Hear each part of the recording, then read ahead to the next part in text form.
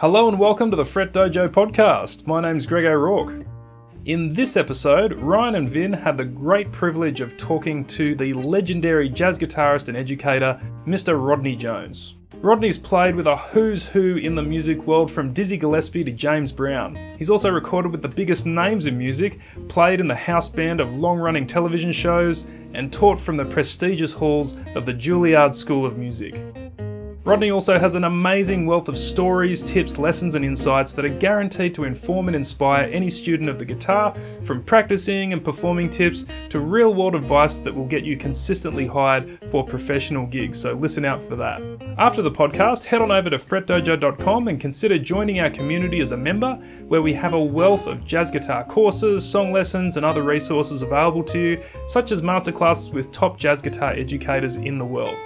In fact, Rodney Jones himself will be joining us for a live masterclass on April the 11th, 2024. I'm really looking forward to that one and I hope you can join us.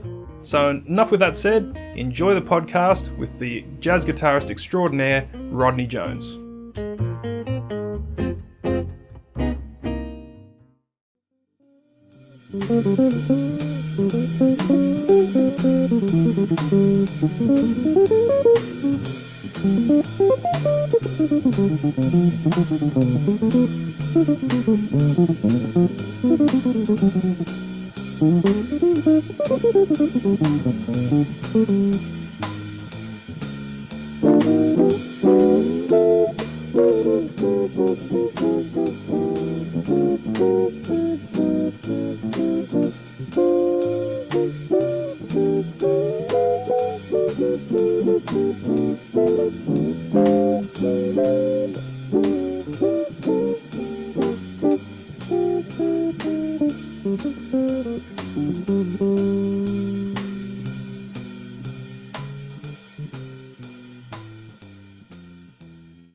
Hold your applause. All right. Bravo! Yeah, I don't know about that. Bravo, bravo. Yeah. Well, it's hard to think of a better introduction than that. But you're hearing our special guest, Rodney Jones, today on the Fret Dojo podcast. Rodney, how are you doing?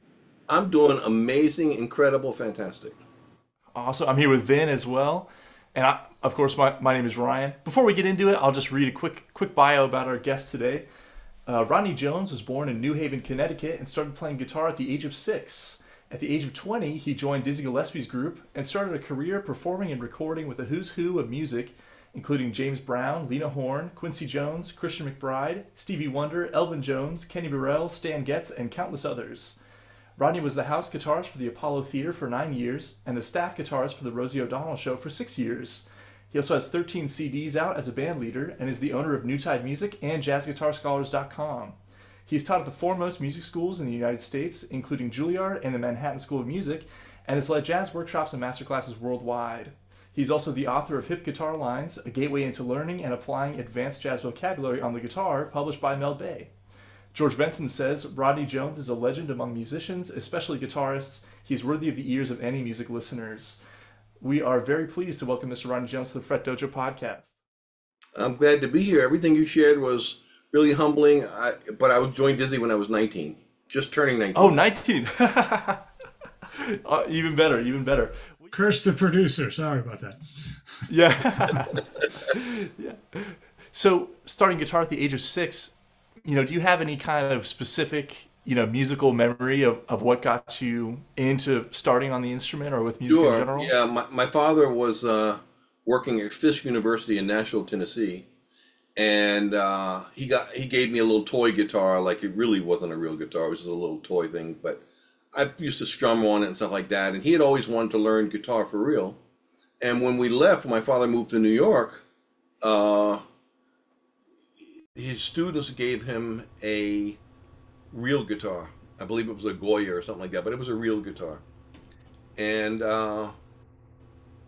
that's when I started really trying to play. And I learned tunes like, Day Tripper and, Hard Days of Night and that kind of stuff. Any tune that begins with, I figured it was good, I'm good, And I tried to play Day Tripper all on one string. I didn't really realize. And I was like, man, that guy is incredible. And then one day I was like, oh man, So, but that was really the beginning of it. And I took some folk guitar lessons, playing like This Land Is Your Land, that kind of stuff. I got pretty good at folk guitar. So good, in fact, that I ended up playing rhythm guitar for Pete Seeger, the folk guitarist, if you know. So I ended up playing with him like I was like, 10, 11, 12. I was playing rhythm guitar for Pete Seeger at, concerts around New York. And then I discovered in my early teens Jimi Hendrix. And man, that turned into a whole world of excitement. I mean, I'd learned Cry of Love and Rainbow Bridge and Electric Ladyland and on, learned all the solos and tried to look that part. I had the giant afro and, was totally trying to be that guy. My parents were like, what happened to our son? Like, we went from Pete Seeger to like, who is this guy? Jimi Hendrix moved in the house. What happened, And then I was listening to the radio one day and I heard something that was like a...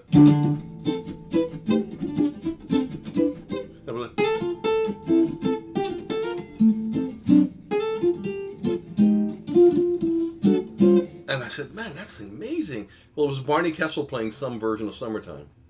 And I took up my guitar. I said, oh, that's great. Let me play that. And it was like, this did not, it wasn't the same thing. I was like, well, I can't do that. So I began to, try to learn to play jazz. I've had 3 main teachers in my life. The first teacher I had was a Haitian guitar player named Alex Pasquale. He's still alive. And he taught me sort of like, here's the Dorian mode and that kind of stuff. It wasn't really jazz. He played fingerstyle, so it was more Charlie Bird, but he was teaching me modes and scales, and I found that extremely boring.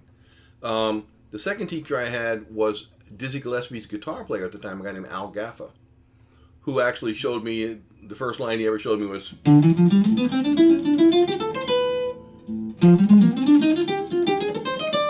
And I wore that out on I didn't care what, major, minor, diminished, I played that line because that was the line I knew how to play, And then I had, then the moment of, of destiny happened. I met a guy in a music store named Bruce Johnson, who was a professional guitar player, was playing with Gil Evans, the writer, and touring Europe with different groups and things. And he played left-handed, and I was in a music store, and I was trying an SG, and he said, give me that guitar. And he took the guitar and played it upside down, and was like... I was like, oh my God, I felt like I'd been struck by lightning or something, So I said, man, do you teach? He said, sure, I'm going to Europe for a few months, but I'll call you when I get back. Give me your number. So, months go by, I hear nothing. Then one day I'm home, like, oh man, still going, still running that into the ground, And he calls and says, hey man, it's Bruce, I'm back in town. I said, cool. He said, come over now. I was like, okay. He said, and bring a beer with you. So it's like, and that began really my real, he was a masterful guitar player. He was a genius, a real Thelonious Monk on the guitar type of genius. Harmony, great facility. He played with everybody around New York. He was very eccentric, so he never really achieved a lot of wide recognition, but he was a masterful teacher. He taught myself, he taught Bobby Broom. Bobby Broom was studying with him at the same time. Ed Cherry was studying with him at the same time. Kevin Eubanks was studying with him at the same time. He was like, he was like the guy. Kenny Burrell knew him, it was like amazing. And he said, look, if you stick with me, I think I was 16, he said, you'll get it together. So after 2 years of playing with him, I joined Chico Hamilton's group. I was able to play professionally. And after playing with Chico Hamilton, my first professional gig in 1975, then Dizzy Gillespie offered me the chance to play with him. And that was it. The rest is my story. What a story. I thought I read, and I could have had this wrong. Did you attend the City College of New York as well? I did. I was going to City College while playing with Chico, trying to balance both. And Dizzy Gillespie, that's how I met Dizzy. Dizzy was a guest artist with the college band. And after the concert, Dizzy, I played some solos as part of the college band, and Dizzy came up and he said, man, you sound really good. Would you like to join my band? Well, I mean, that's like, is the Pope Catholic? I was like, so I asked John Lewis from the Modern Jazz Quartet, who was the head of the program. I said, Professor Lewis, Dizzy Gillespie just asked me to join his band. What should I do? And John Lewis said, under no circumstances should you join Dizzy Gillespie's band and go on the road. Period. then I went home and I asked my dad, who was a Christian minister, I said, Dad, Dizzy Gillespie has asked me to go on the road with him. Should I join his band? And my father's like, under no circumstances should you go on the road with Dizzy Gillespie. And I went in my room and I sat on the bed and I thought this thought. Would I learn more about jazz from the people who teach it or the guy that invented it? And that was the only question I asked myself. And when I did the math, I was like, this is the guy that invented everything I want to play. I would be crazy. Like, school's going to be there. Everything else is going to be there. This is a once in a lifetime. And I was like, no matter what anyone says. So against the advice of my college professor and my dad, I joined Dizzy's group. And the rest is, Dizzy became the greatest teacher. And in terms of jazz, aside from Bruce Johnson, the second greatest influencer of my concept and what I learned, he was a genius and was very kind to a young guy. He let me get into enough mischief to have fun, but he also kept tabs on me to make sure I was learning properly. And he never really showed me a lot of things, but he showed a lot of things by example. He showed me what it was to strive for excellence, and he practiced every day still, and he showed me what it was to hold an audience and to play songs with feeling, and all the lessons that I have tried to teach all my students to this day. I learned it from Dizzy, watching him and observing what he did. All he asked of me was that I show up and give 100% every night. And so he wasn't as concerned about how great it was, but that I gave the best effort I could. But here's an important lesson for students, since this is Fret Dojo, right? This is something really important. The reason Dizzy hired me was not because I was the world's greatest soloist. It's because when I comped, it felt good. Nobody wants to play with you on guitar if you don't feel good to play with. So it was great that I soloed, and that was great, and I played what I could. But the thing Dizzy liked was when I played chords behind him, it felt good for him. So that was the thing. He was comfortable. I made him sound good. If I played my solo, it was great or not great, it was okay. Anyone that's interested can go on YouTube and see countless videos of me with Dizzy. They're all over the internet. Of me playing with Dizzy at 19 with giant hair, and but I can tell you that I played a Guild X500 most of that time, and I wore really nice suits and had really big hair, and the ladies liked that. And we'll leave it at that. We'll leave it at that. There's always that little extra perk. That's not why we do it, of course. Well, that's why I was going to play guitar. When I started playing with Bruce, studying with Bruce. After about 6 months, he said, Rodney, you're really good. You could probably play professionally if you wanted. And I was really interested in being a limnologist. No one knows what that is, but I knew. A limnologist is a person who studies ponds and inland streams, freshwater ecosystems, small style, not rivers, not oceans, only ponds and streams. I was obsessed with that, turtles and that kind of. And Bruce was like, limnologist, like, giant question mark. What are you even talking about? I said, frogs and turtles, and Bruce said this to a 15, 16-year-old boy. He said, let me ask you a question, Rodney. Do you think you'll get more girls with a turtle or a guitar? And I was like, let's see, turtle, guitar. I was like, you know what? I think this jazz thing's going to work out, To a 15-year-old, the hormones are just starting up. I mean, you know what I'm saying? But I could understand. He spoke the language that I could understand. He's like, girls, turtle, or guitar. I was like, yeah, I get that. I can understand that, So that was a defining moment, I'm curious about, talking about kind of taking that step and leaving school to go be with Dizzy. You talked about it a little bit. Could you maybe explain kind of how that influenced your approach to being kind of in that same position of teaching in those institutions? Having had that more experiential musical upbringing. Sure. I mean, the thing is that in terms of education at any university, it really comes down to the teacher and their knowledge base and experience. What they know to share, because they may not know themselves. They may be academically trained exclusively, and so they teach them that orientation. And it's nothing wrong with that. There's just a lot more to be learned. There's word lessons, and then there's world lessons. And I always focus on world lessons, the stuff I learned on the bandstand, the stuff, I learned the things I valued, was not playing every note, that was right in the scale, but playing the notes that meant something. And the notes that meant something to me. Dizzy never let me play stuff. If I was playing, I had to believe it. I had to mean it. Which is different than, okay, here are the modes of the major scale, and you can use these on these chords. That's good, but at the end of the day, each musician has to say, well, out of all those things, what are the things I actually feel? What does it mean to me? What do I want to play? And it's so school is good if you get both approaches. If you don't hear someone tell you that, I always say if you want to play music, you should practice music. If you want to play exercises, you should practice exercises. Because we're going to do what we practice most. All humans beings do. So if you practice scales and exercises and patterns and then get on the bandstand or go to a jam session and wonder why you're not killing it, that's why. If you're practicing music, but not, if you're practicing licks and patterns, but not ever learning the underlying structure, then you're limiting in that way too.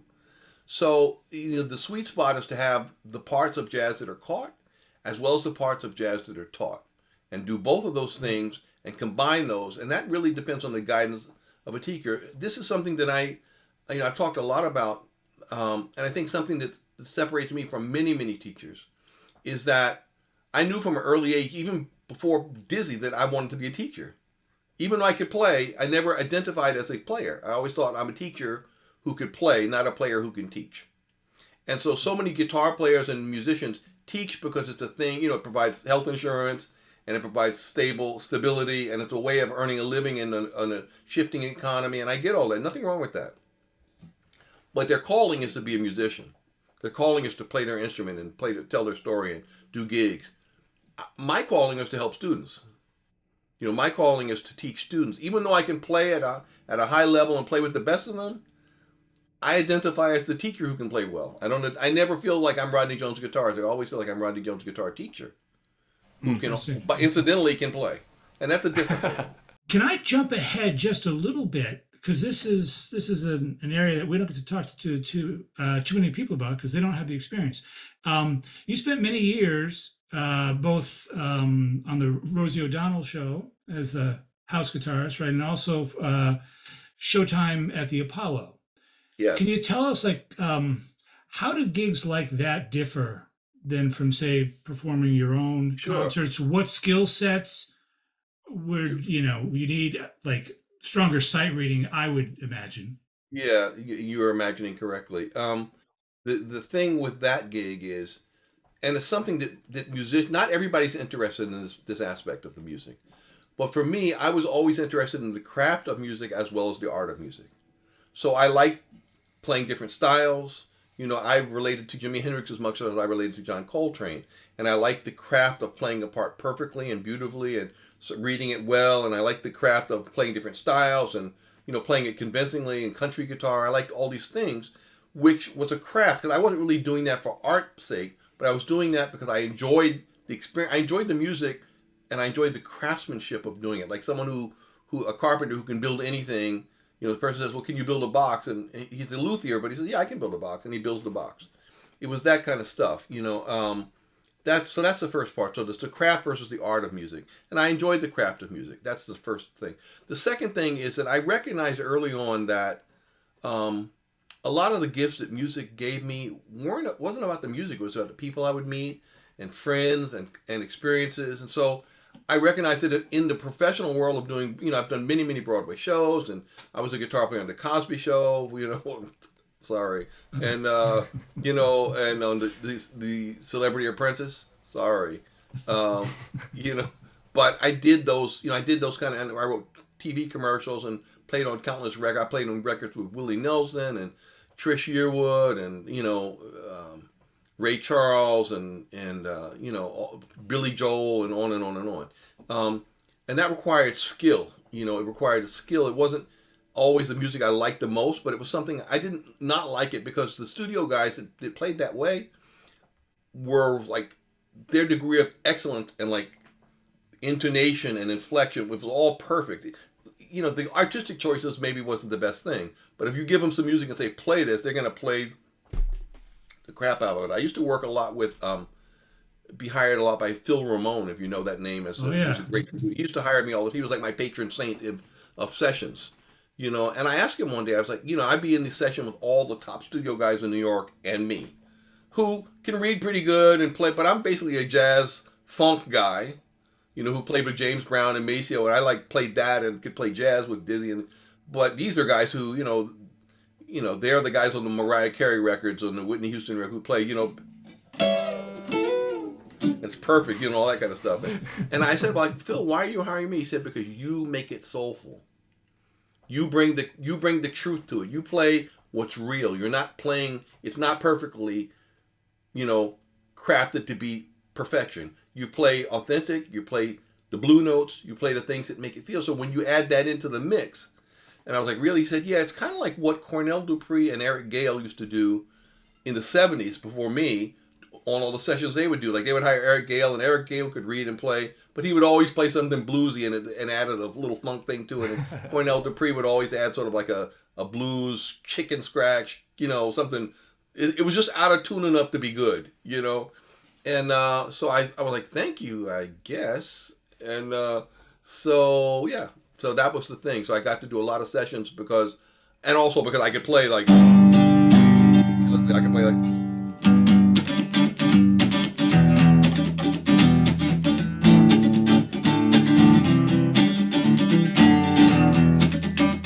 and none of these other guys that are playing, could have had any idea what this is about. Right. And I could also play.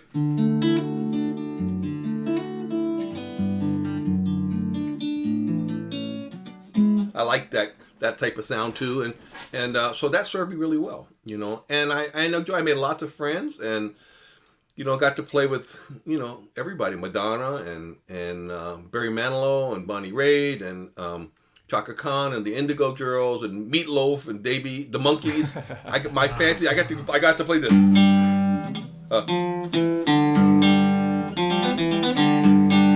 With the Monkees, I got to play that with the Monkees, and so it was amazing when I played with James Brown. That was the first time, like, my sister, she was like, "You're really good." Like, let me get this straight, like the Dizzy thing and like all the other Kenny Garrett, none of that didn't matter. But the James Brown, if I go. Yeah, oh man, I was like, man, and all my friends were like, man, you're really good, because I played with James Brown. Like, the rest of my career didn't matter, So, but I got to play with everybody, John Denver, Al Green, Stevie Wonder, you name it, I played with them all. Do you feel like there's any kind of one, or maybe not one, but you talked about your appreciation of craft. Do you think that's kind of the main thing that allowed you to fit into all those scenarios, or what do you think allowed you to be successful? In a nutshell, not being a weirdo. I'm not kidding. Like, being able to have the social skill. No one wants to be around someone they're uncomfortable with, they don't like. I don't care how good you play. No one's going to rehire you or hire you to work consistently if you're creeped and can't function, and particularly in TV where you got celebrities and people around, and if you're weirded out or can't separate your personal life from your professional life, you're not going to last. And I was always every situation I'm always thinking, how can I make the music better? What makes people comfortable? I don't have any issue with anyone. I don't care who you love, how you love, the color of your skin, what you like. None of that matters to me. I'm interested, are you a real warm-blooded, genuine person who values love and beauty and music? If you do, then we're family. If you don't, then I don't really have anything to do. But, for TV, you suck it up, and you have to smile. The camera's on. You got to, my mouth was frozen and, yeah. But I did that show for 6 years, and I did, like I said, did the Apollo for 9 years. So that was a different skill set. You got to know how to fit in. I was on Lauryn Hill's first performance ever, and I played with all the groups of the day and all the funksters, because I grew up playing funk, and this is where all the James Brown stuff, came in hand, and all the Jimi Hendrix came in hand, because I could use pedals and they could play different sounds and play a Strat and all that. It's really interesting when I played with James Brown the first time. When I, as a kid, 15 teenager, playing James Brown's music, James Brown usually had two guitar players. He either had, Catfish Collins or Jimmy Nolan or, whoever he had in the band. And, but I didn't know that because I'd never seen him. So I learned both parts, I was like, not realizing that one guy was going, and the other guy's going.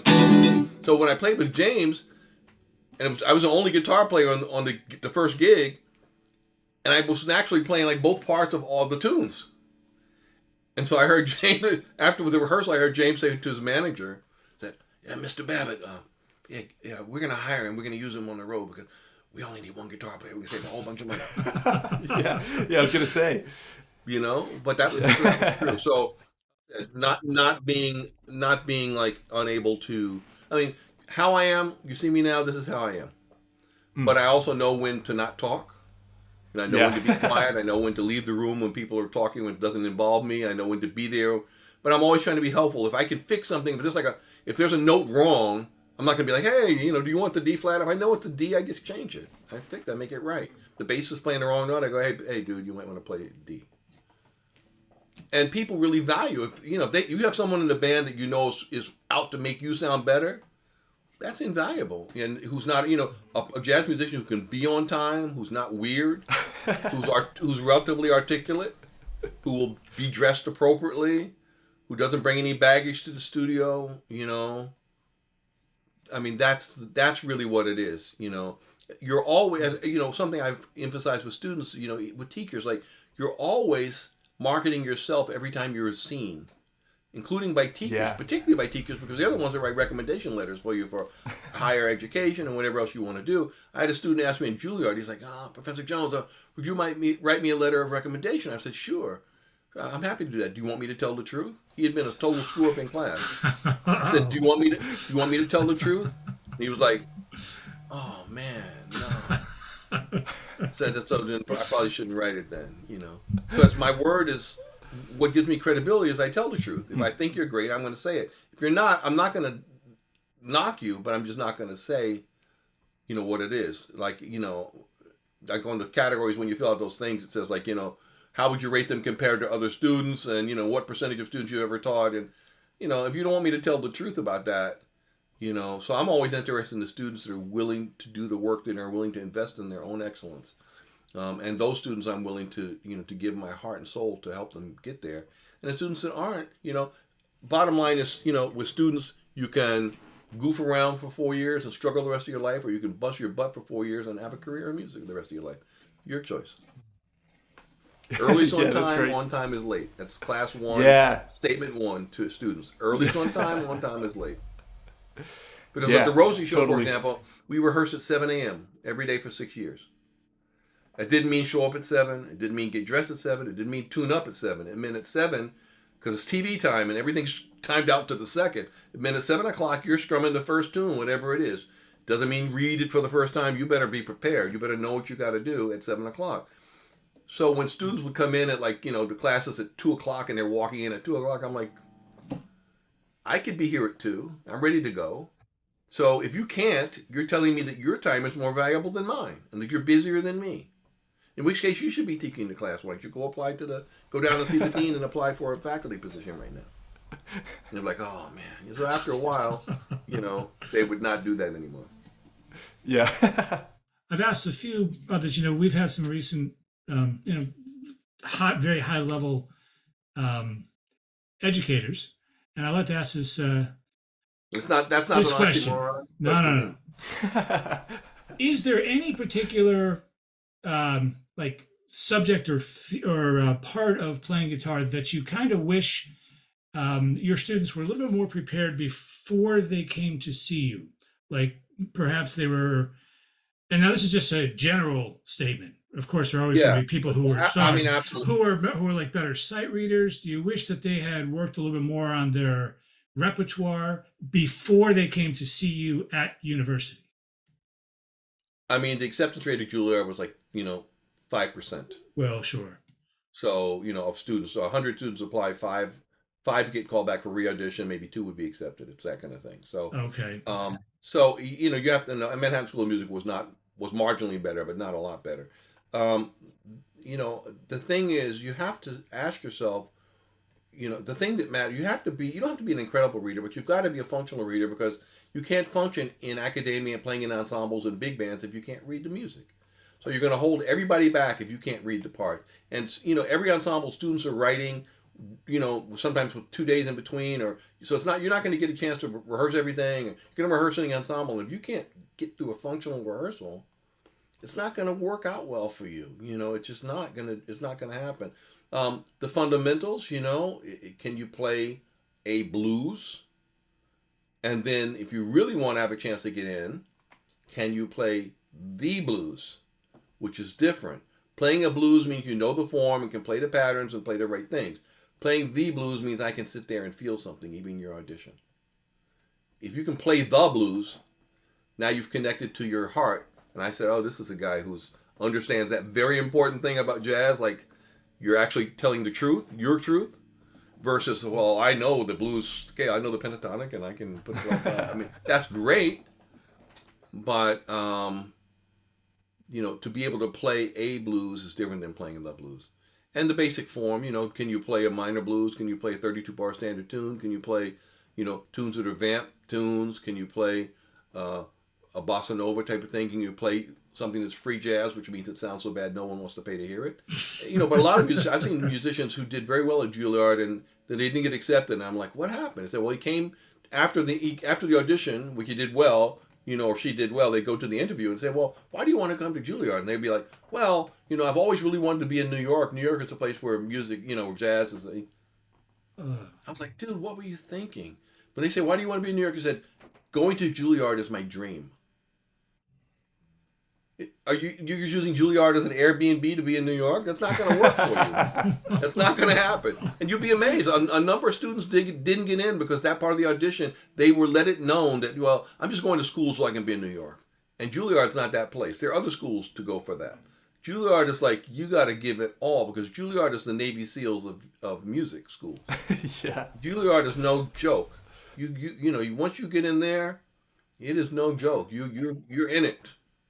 And so you've got to be prepared for that. If you were the best person in your town, believe me, you go to Juilliard, you're one of the worst at the school. Kind of shifting gears a little bit, I wanted to ask you about this. So back in 2022, I was really fortunate to catch it on live stream, but there was that really great Pat Martino celebration of life, which was just such an awesome program. Could you maybe talk a little bit about that experience and kind of being in that position with all those other great players?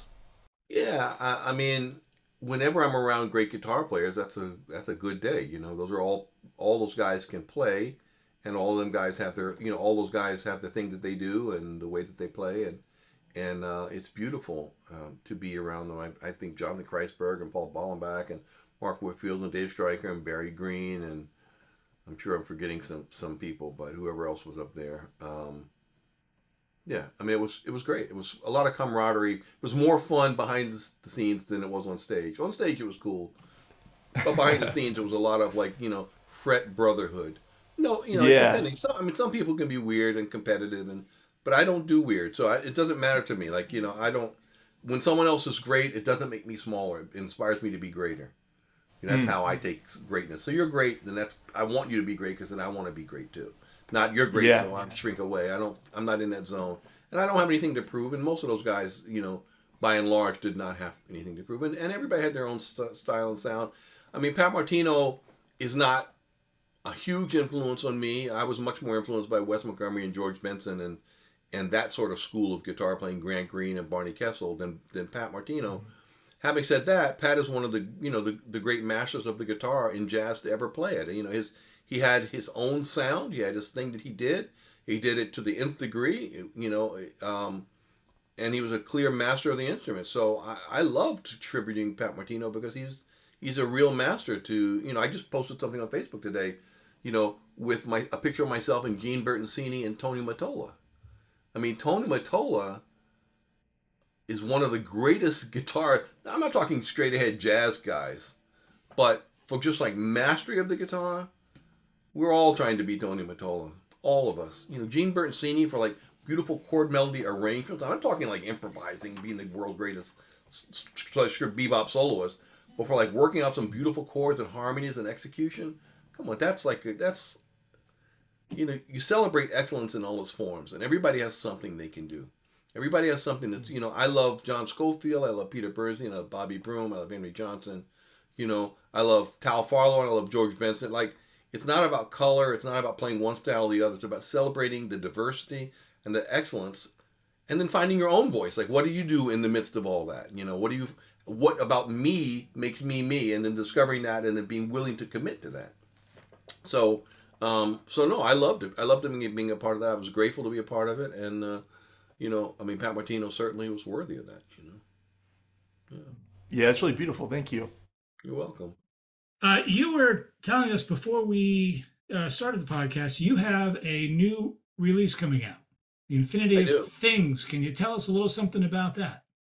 I can. In 2017, I injured my index finger. I cut the ligament in my first finger and the vein in my hand. How I did it was irrelevant. I did it from stupidity, unpacking a box with a knife cutter and all. We don't need to go into it, but suffice to say, I couldn't play guitar at all. My finger was completely jello. I was going to get surgery, and then my 4-year-old granddaughter died suddenly. Oh. And that was my daughter and her husband's only child. And so I went into save my family mode. My finger didn't matter. I didn't give a crap about playing jazz guitar. I had to save them in any way I could, which meant spending time, effort, support, whatever I had to do, because you lose your 4-year-old daughter, and that's the love of your life and your only child. You don't want to live. And I understood that. But I not only lost my grandchild, my daughter was at stake. So I didn't care. I didn't care about my hand at all. Interesting enough, my daughter was best friends with John Scofield's daughter, and to the memorial service, John Scofield came. Really? To that, and I'll tell you about why I love John Scofield so much. What a beautiful soul this guy is, which people don't know this part of him. But anyway, so I waited 3 or 4 months to get my surgery because I didn't care about my hand. I didn't care. I couldn't play, and I didn't care. So when I went to the surgeon, he's like, well, the longer you wait, the tendon shrinks, and the less likelihood we can repair. We may have to take tendon out of your hip or something, or your leg or something like that. And I said, well, what about playing guitar? He said, I can guarantee you'll be able to open doors and jars. He said, any more than that, it's unknown. I don't know. And so, after my surgery, my hand was in a bandage for a month or two, and then I could, it's still stiff. It's not perfect, but I began to just play one note at a time and try to get the strength in it. And after a little less than a year later, I could play pretty good again. I worked myself back by the discipline of coming to this very room from 5 to 8 in the morning every morning and doing the equivalent of long tones on a trumpet with my first finger just to build strength. And the beginning was like, and then after a couple weeks I could get that. Then I could try to play chords and build the strength so I could, so anyway, it was a long journey, but after about almost a year I could play again. So as part of that therapy, the continuing, once I could play again, I used that as a time to reset. I said, since I almost couldn't play at all, and since I see the fragility of life through what I just went through, I'm not going to waste any more time playing stuff I don't really want to play and practicing things I don't really believe in and doing stuff just to do it. I'm not going to do that anymore because it could all be gone. That's what I learned. If a 4-year-old can go, I can go. Anybody could go. So I was like, I'm going to make sure that every time I pick up this guitar, it counts, and I really play what I believe, and it matters. So I would come down here and play hours and hours and not stop, and because I was building strength, but I also had to build endurance, which means reps. So I would play one tune. I have the world's record. I played I'll Remember April for 1 hour and 59 minutes. I was going for 2 hours, but my wife needed to go to Costco, and in the middle of the last minute, one before 1:59, she said, "Honey, when are we going to Costco?" And I'm like, "Oh man." Oh, I hate my life right now, so, but I did do 159, but as part of my practice, I'm very much in love with the John Coltrane 60s impressions, one up, one down, really go in on the music, like not so guitaristic, but really lean into that. So I began to play long extended solos, not repeating myself, finding my own language. I found language that had never been played on the guitar before. Stuff that has never been done before. fingerings and techniques that have never been used before. When you hear the infinity of things, you'll hear what you haven't heard before. To my knowledge, I don't know of any other guitar recording of one tune of 54 minutes, and I don't know anyone playing the vocabulary that I'm playing in that recording. No one. I mean, so much so that George Benson called me and said, "Can you send me some recordings of you playing those new theories?"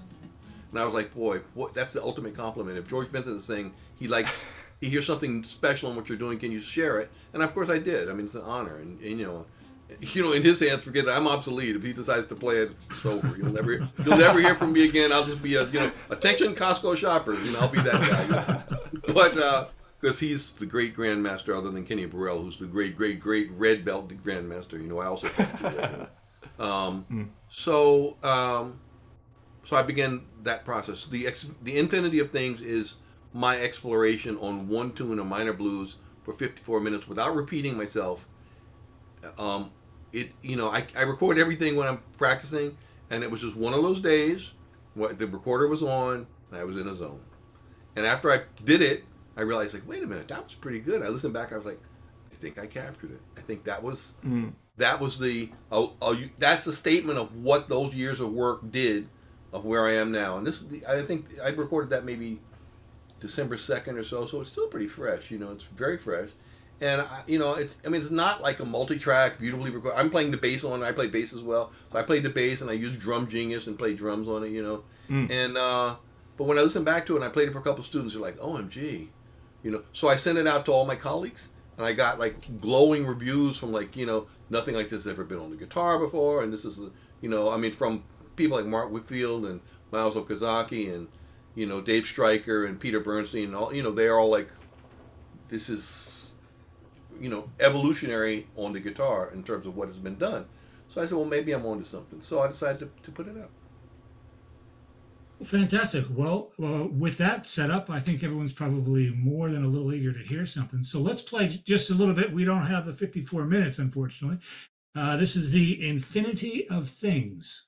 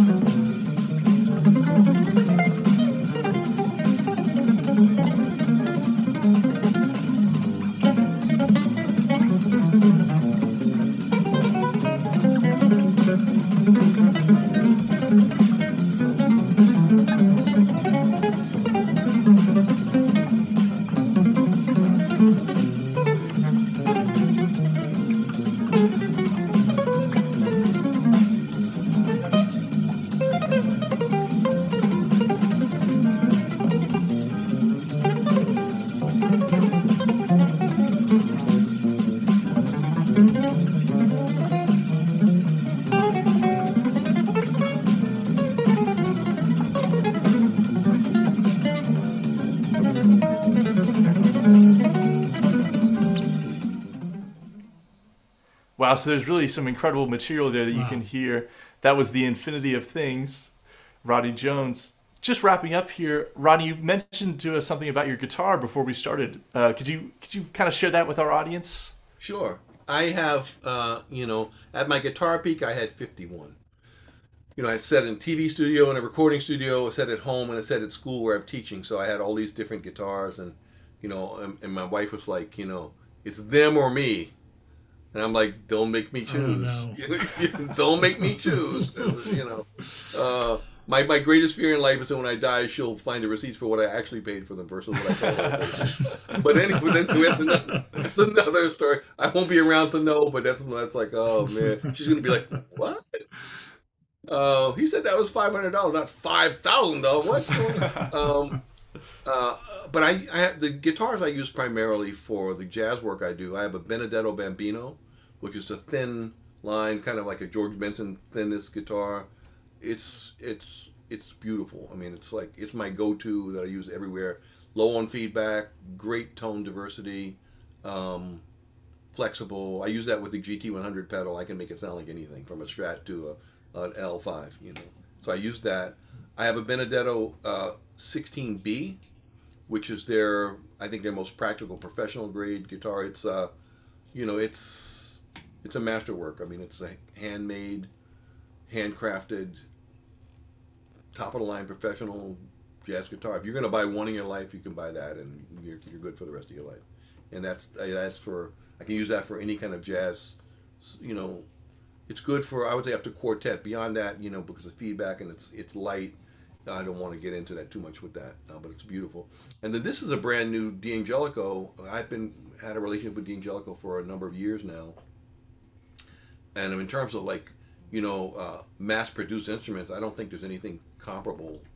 I've had other brands, but I found this to be the best playing, best sounding. So they came out with an EXL1, and I demonstrated it on their website. Actually, you can see the video up there. But what made this exciting, this is an EXL1 with a built-in humbucking pickup. And so it essentially plays like an L5, but it's not an L5. But like immediately, as soon as I held it, I was like, okay, this is the one. So it plays like a dream. I mean, it literally, it makes me want to do things I shouldn't do on camera. It makes me want to do this kind of thing. Like, is he caressing his guitar? Like, what's going on? Like, I know he loves guitar, but what's that about? I'll be with you in a minute, honey. It's like that kind of, So it really plays beautifully, and it sounds beautiful. It has a...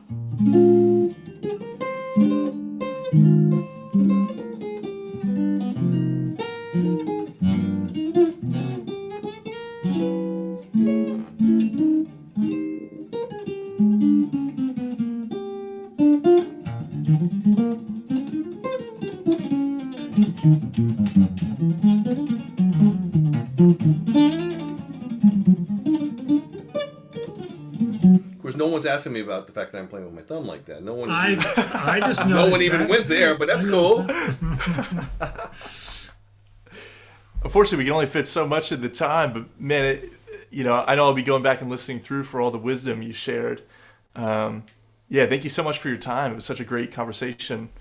Well, anytime there's a chance to, you're welcome. I think anytime there's a chance to, to make a difference in the lives of someone that wants to do music, because music is something, the person doing it, you're asking someone to exchange time of their life for time for you playing. And you can get more money, you get more everything, but you don't get more time. So I think if you're going to ask someone for their time to listen to you, you got to offer some real food. You don't want to give them junk food. You want to give them something that really means something. If it means something to you, it'll mean something to them.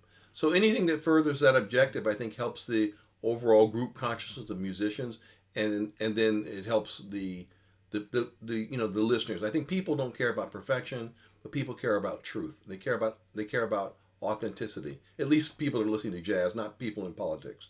People that are listening to to jazz care about, can I feel something? My mother, when she would go to church, sometimes she'd come home and say, I didn't get fed. And what she was saying to the minister, it might have been an elegant message, but there was nothing that spoke to her soul, nothing spoke to her heart that made her feel like she got something of value. And so I think when a musician plays, when I play, I always want to leave the audience with something, not just so they learn something about how I feel, but something that helps them discover more how they feel. And so a lot of times I play what I want to hear, not only what I want to say. If I put myself in the audience and I'm playing what I want to hear, I make different choices. Some things feel good to play, but they don't feel good to hear over and over again. So it's striking that balance. But I appreciate what you guys are doing. I mean, it's an important service. And it's a podcast, and it's one of God knows how many things about music that are available online. But you know what?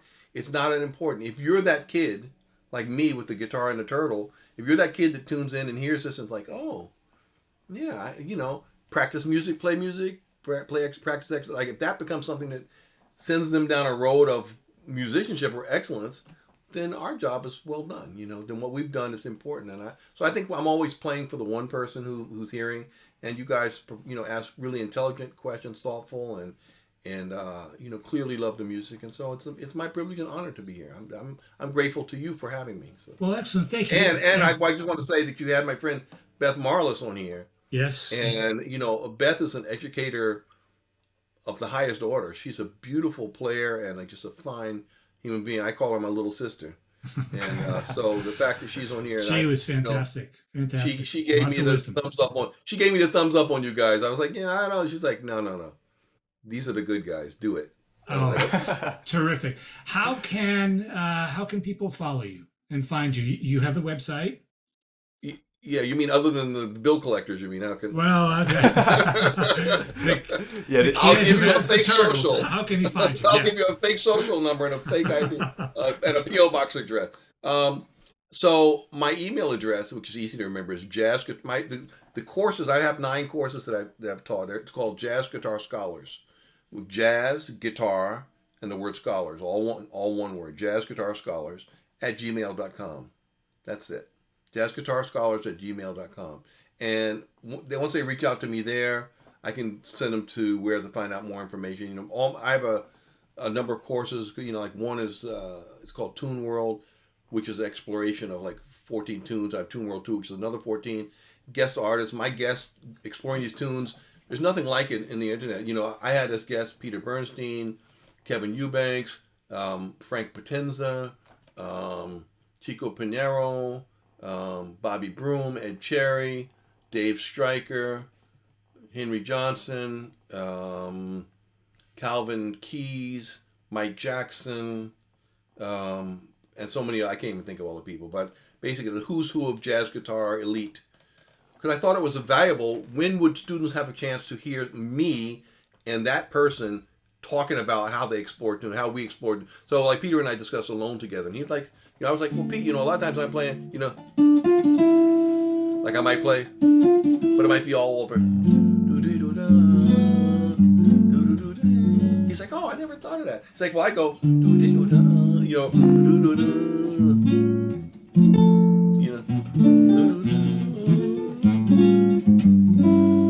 I used to play. I wouldn't play G7 there. It's like, yeah, but if you play G7 there, then you can play F augmented. Stuff that the student wouldn't know to ask about. But it's invaluable for students to hear that kind of high level dialogue between professionals discussing the process. And so I did that with I think 30 different things, and it's all part of the course. Once you sign up for the course, you not only get 28 lessons, you get 28 master classes from some of the greatest players in the world on the 28 tunes.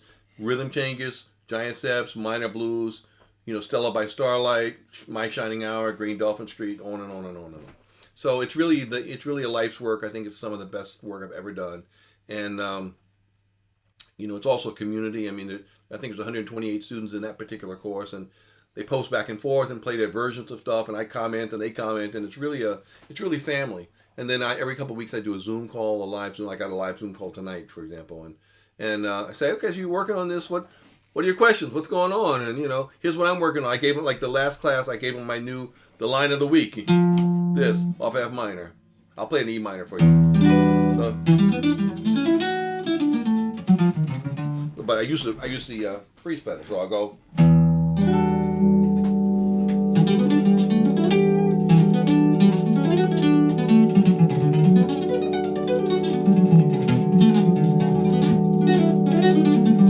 So then we'll say, oh, well, what else could you play that on, and how do you pick that? And what's the application of that? And what if you play it in triplets? And what if you start on the downbeat or on the, you know, it's real guitar geekdom. But if you love jazz guitar and are interested, if you're intermediate and above, you're in guitar heaven. It's Guitar-mageddon. Well, terrific. That was fantastic. I'm sure a lot of our viewers are going to be watching this one a couple of times. You gave us a lot to chew on, lots of gems of wisdom. Thank you. Thank you very much. Namaste. My pleasure. And there we have it, the fabulous Rodney Jones, who'll be joining us for a live workshop on April the 11th, 2024 in the Fret Dojo Academy. If you're keen to join us for that workshop and ask Rodney your own questions, as well as having access to jazz guitar courses, song lessons, live guitar classes, and more master classes with other top instructors, head to FretDojo.com. That'll do it for this episode of the Fret Dojo podcast. Make sure that you give this episode a like if you enjoyed what you heard today, and subscribe to the channel to get informed when our next fabulous interviews happen and other jazz guitar lessons and all that good stuff. So make sure you subscribe to the channel, and I look forward to seeing you in the next one. My name's Greg O'Rourke, and have a great day.